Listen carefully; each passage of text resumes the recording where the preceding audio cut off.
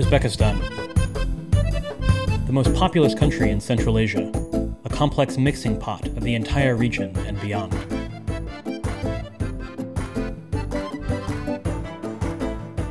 Only about 10% of the land is irrigated in the river valleys and oases that host its largest cities and most of the population. Outside of these urban areas, livestock farming is a major economic sector in Uzbekistan.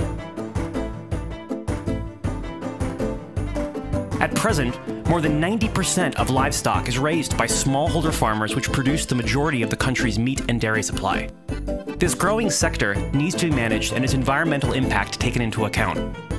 Most smallholder farmers do not have consistent and secure access to pasture land, resulting in unsystematic and illegal use of pastures, made worse by a changing climate and competition from the global market, without the benefit of the technical tools commonly used by livestock farmers in the global north. To address this challenge, Karakoram's team was invited to Uzbekistan by the United Nations Development Program in August 2021 in order to run a 5-day workshop designed by Google Ventures called a Sprint. This workshop, designed to kickstart big ideas, led us to the early development of a future precision livestock farming platform for low and middle-income countries. A sprint compresses months of work into a few days of effective, creative collaboration between end users, key stakeholders, and the sprint team.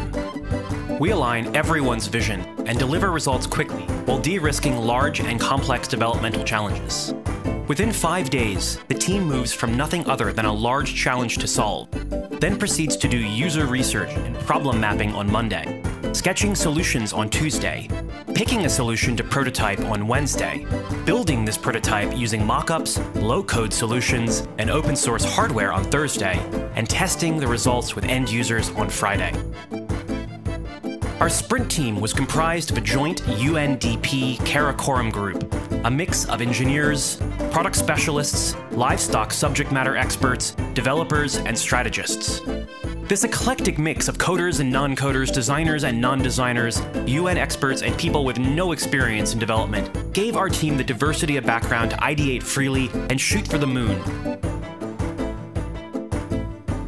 We know we can't solve the problem in 5 days, and if we had more time, sure, we might be able to do more. In weeks, months, years, or decades. But we also believe there are diminishing returns to this when kickstarting a project. By working within restrictive budgets and restrictive time constraints, we are often the most creative. 5 days, believe it or not, is enough time to get viable information on a direction and gain traction towards a solution. Monday, August 23rd, 2021. The first day of the sprint is often one of the hardest, with new team members working together for the first time. There is a need to come together quickly and trust the process. After a 90-minute drive from the capital city of Tashkent, we arrive in the mountain farming district of Karakoram in order to meet Abduvali Holtareyev, a livestock farmer and farm manager who agreed to work with the UNDP Karakoram sprint team. Abduvali's farm of 15,000 sheep, goats, and horses was dramatically impacted by the changing climate. The traditional methods for finding feed and water for his animals were failing year on year due to a lack of rain and resulting desertification. It became clear to us that Abduvali was fiercely interested in, deprived of, basic data about his land and animals, the type of information that is easily available through open-source satellite data and through simple on-the-ground sensors. Basic data points, taken for granted by Western livestock farmers like the location of animals, current grass height, groundwater saturation, and plant growth over time, felt impossible and out of reach to Abduvali and his team of shepherds. If he had access to this data, Abduvali felt that he would allow his team to monitor the location of their animals more accurately, as well as increase their access to feed, leading to better animal product yield and ultimately more profit for their work. Although they admitted they were unfamiliar with most technical tools and had low cellular connectivity in their rugged mountain farm.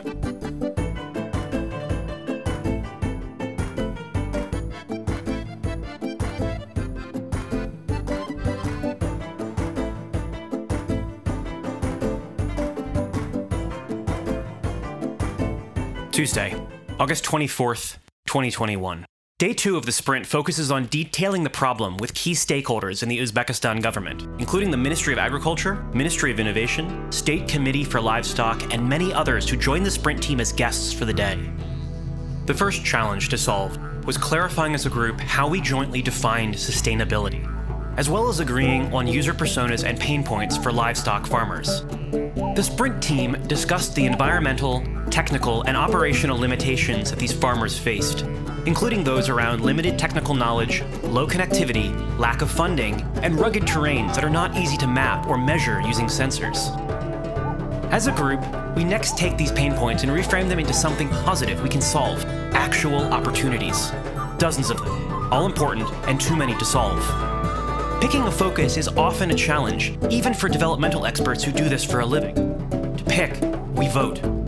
Everyone in the room gets 2 red dots, which everyone places on top of the challenge statements they found the most compelling, important, and solvable. At last, we had our challenge statement.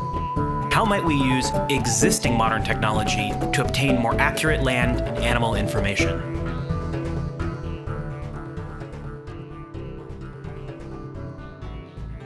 $1 million ortiq yerimiz bor. Buni hozirgi kunda o'sha to'g'ri foydalanish, o'sha yaylov yerlarimizdan uni boshqarish bugun o'sha aktual masalalardan bittasi hisoblanadi.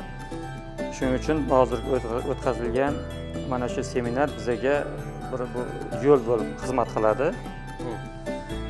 Keyin yana bitta muhim masalasi o'sha sizlarni masalan shu Karakoram kompaniyasi bu axborot texnologiyalaridan foydalanadi. Shu yangi tizimni ishlab chiqaradi. Bizning bitta taklifimiz bor. O'zbekistonda bizda yaylov yerlaridan foydalanishda o'sha kosmik suratlardan foydalanish, remote sensing data foydalanish, o'sha yerda axborot tizimlaridan qo'llash. Birinchi navbatda bu biz o'sha joyda yaylovning ekin turlarini aniqlashimiz kerak. Ya'ni joyga chiqmasdan turib holatda u yerdagi o'sha yaylov o'simliklarini massasini aniqlashimiz kerakki, bu bizga ertaga fermerlarimizga juda katta yordam bo'ladiki, ular qanchalik o'sha joyda yaylovda chorva mol boqsa bo'ladi yoki o'sha joyda qanchalik uzoq masofada joylashgan yoki yaqin masofada joylashgan, uni infratuzilmasini biz o'sha kosmik ma'lumotlar yordamida o'sha fermerlarimizga yordam bergan bo'lamiz. Bu sizlarning biz tomonidan katta kursi yordamlaringiz bo'ladi.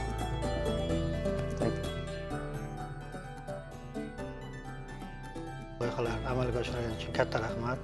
Vaqt ajratib, shunaqa o'ylaymizki, bu loyihani natijasi Xudo xolasa respublikamiz uchun yoki umumiy yaylovlarimiz uchun qaysidir ma'noda yaxshilash uchun xizmat qiladi degan umiddamiz. Bizning tashkilotimiz ham UNDP loyiha tashkilotimiz yaylovlar geobotanikasi bo'yicha shug'ullanamiz. Balki birgalikda loyiha doirasida hamkorlikda ishlashimiz ham mumkin. Agar hamkorlikda ishlash taklifini beramiz, xohlasalaringiz birgalikda ishlashimiz ham mumkin. Avvalo katta rahmat. Biz tayyormiz har doim birga ishlashga. Wednesday, August 25th, 2021. Armed with our agreed challenge statements, user personas, and definitions of sustainability, we were ready to start thinking about solutions and picking one to prototype. Farmers generally only used low-cost mobile phones with poor connectivity, and the only platform they seemed comfortable with were chat applications, primarily Telegram. A key finding from Monday was that Telegram was actually the primary way that Uzbeks had received information from the government about COVID-19, and was now a trusted way to communicate, not only with friends, but also with the government. Conveniently, Telegram was also primarily designed for areas of extreme low connectivity, and generally used by the majority of the population. The sprint team began sketching a rough idea for a Telegram chatbot which would combine basic AI chat capabilities with both satellite and IoT ground sensor data in order to give farmers the information they asked for on Monday in a chat-based format. We imagined a scenario where perhaps a suite of long-distance 2G or LoRa-based IoT precision livestock farming sensors could be deployed across a farm, overlaid on top of basic satellite data provided by FAO and Google. Our hypothesis was that this could allow the farmers to ask Telegram where their animals are currently grazing, determine if they are in the correct location, and automatically be notified about health and feed requirements, even passing land and animal information onwards to the government if needed to combat desertification.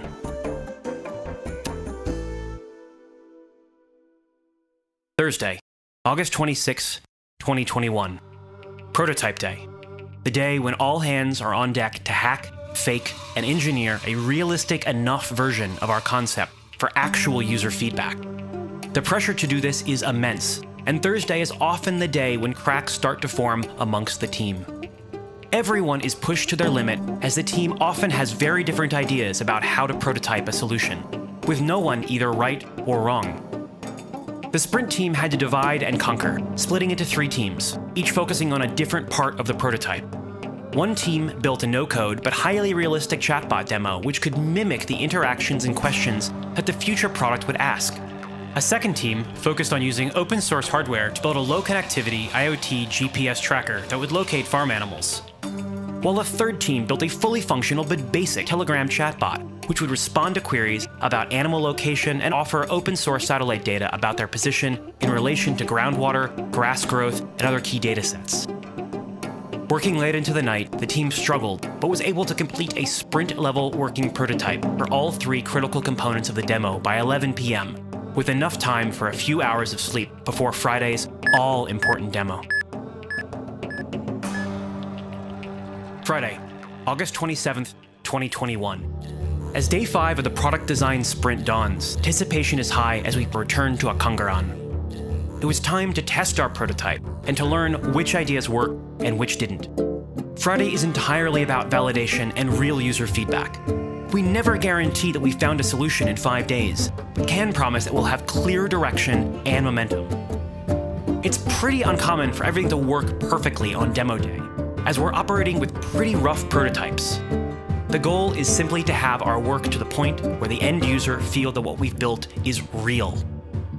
Holding our collective breath, the sprint team worked with the farm shepherds to safely attach our prototype sensors to a goat, connecting our prototype chatbot demos, and sit down nearby with Abduvali, the farm manager. With the sensors attached to the animals and the chatbot working, there was nothing left to do but sit and wait for feedback. Intuitively understanding how the chatbot worked, Abduvali was quick to comment how happy he was to use Telegram to have a better understanding of his land and animals, as well as to be given satellite data that would dramatically help him farm more sustainably. In building the world's first IoT-enabled chatbot for Telegram, the joint Karakoram UNDP sprint team may have stumbled onto a concept that would have impact at scale, not only across Uzbekistan, but in many low and middle-income countries. Karakoram's field-based sprints allow us to focus on challenges from the bottom up, speaking with actual end users and identifying the challenge, not as we see it, but as it really is. It's not all about beautiful buildings in far-flung locations, stunning spaces, and interviews with people from different cultures. It's an opportunity to walk a mile in someone else's shoes, if even for a short time.